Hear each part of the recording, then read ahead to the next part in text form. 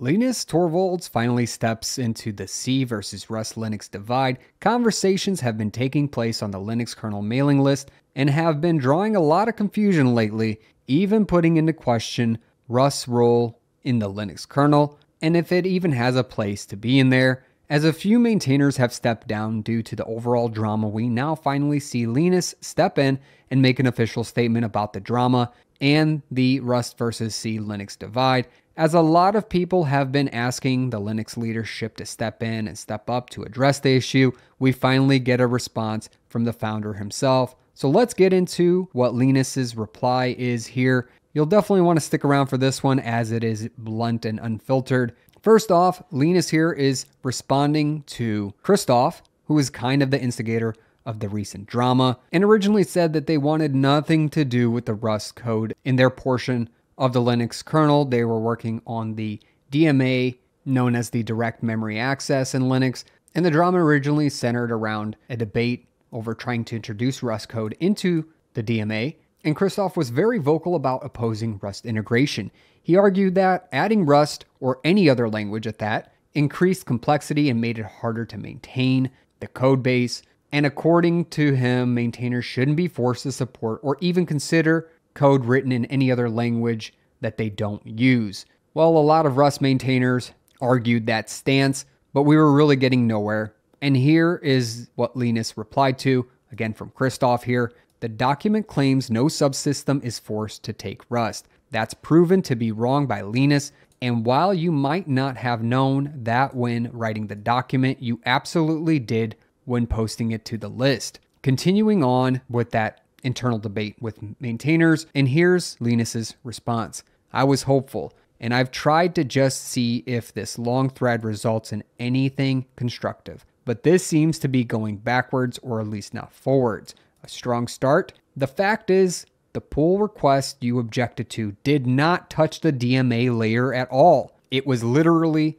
just another user of it in a completely separate subdirectory that didn't change the code you maintain in any way, shape, or form. I find it distressing that you are complaining about new users of your code, and then you keep bringing up these kinds of complete garbage arguments. Honestly, what you have been doing is basically saying, as a DMA maintainer, I control what DMA code is used for, and that is not how any of this works. A strong start by Linus here, really not liking any of the conversation that had been taking place between maintainers, and especially from Christoph, as he immediately refutes the idea that the new Rust code affects the DMA layer that the maintainers oversee, and that was a core argument that Christoph was making. What's next? Saying that your particular drivers can't do DMA because you don't like that device, and as a DMA maintainer, you control who can use the DMA code.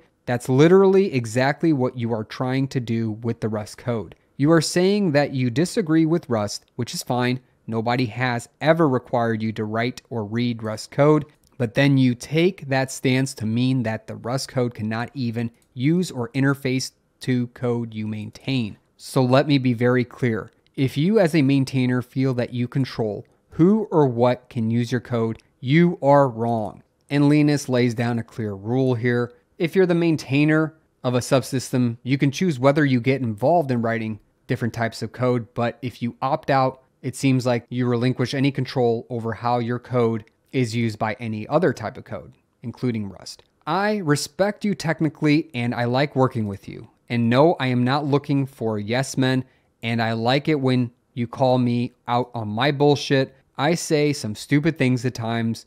There needs to be people who just stand up to me and tell me I'm full of shit. But now I'm calling you out on yours. So this email is not about some Rust policy. This email is about a much bigger issue. As a maintainer, you are in charge of your code, sure, but you're not in charge of who uses the end result and how. You don't have to like Rust. You don't have to care about it. That's been made clear pretty much from the very beginning, that nobody is forced to suddenly have to learn a new language, and that people who want to work purely on the C side can very much continue to do so. And now we're getting into some of the core arguments here. But before we do, make sure to smash that like button so more people can see this video.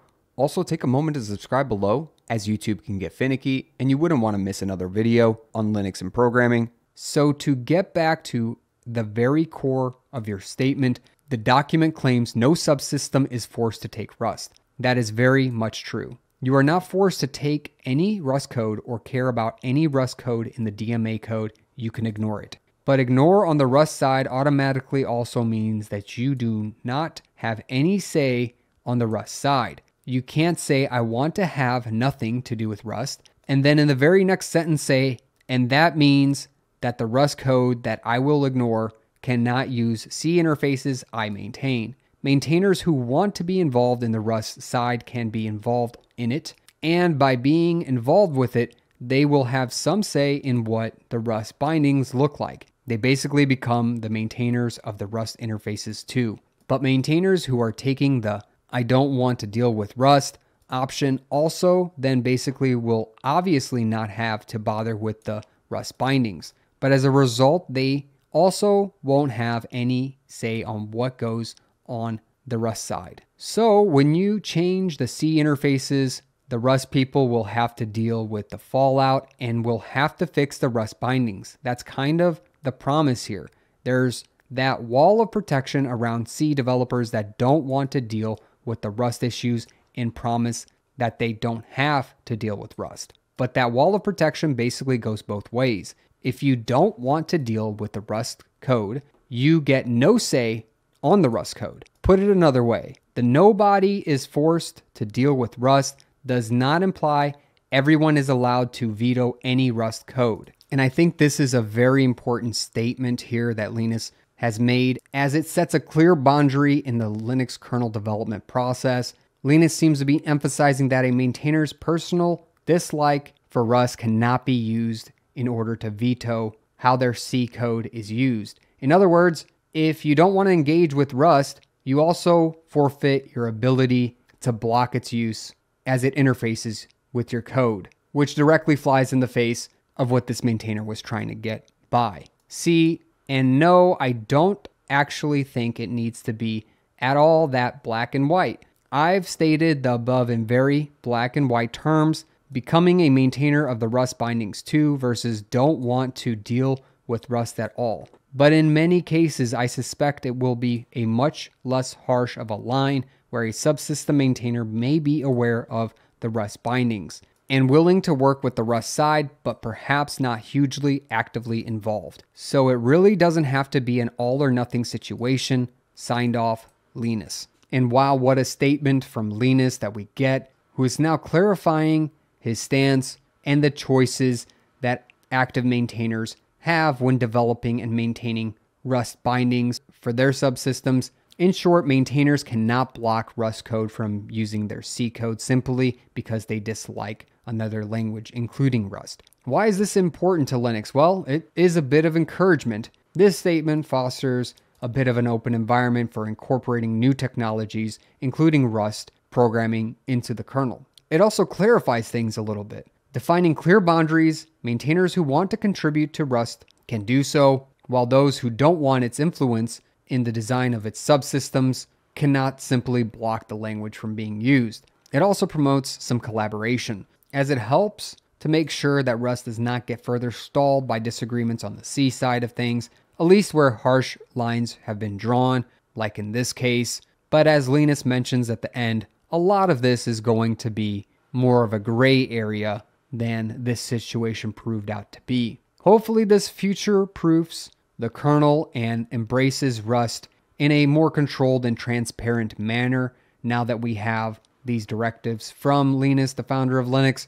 I think this was crucial for Linus to step up as a leader and help balance the integration of modern programming into the Linux kernel, paving the way for a more versatile and maintainable system in which we can all work together in. This has definitely been a wild ride. I don't think this is going to be the end of the situation, but I do want to hear what you think about the C versus Rust Linux divide in the comments section below. Do you think this was a good enough stance by Linus? Did it come a little bit too late? Do we understand what Linus was waiting around for? Love to hear from you, and if you made it to the end of the video, thank you. You're a true fan. Make sure to subscribe below, you wouldn't want to miss another video. Also, don't forget to like the video, catch me in a great community on Discord, and I'll catch you in another video. Thanks for watching. Linux can be hard to understand, but I take the most commonly used terms, commands, and subjects in Linux and I break them down into simple to read documents, including Linux terms, flashcards, a checklist, a cheat sheet, and a mind map. And if you're ready to level up your Linux experience and knowledge, go to SavvyNik.com now and get access to these sheets.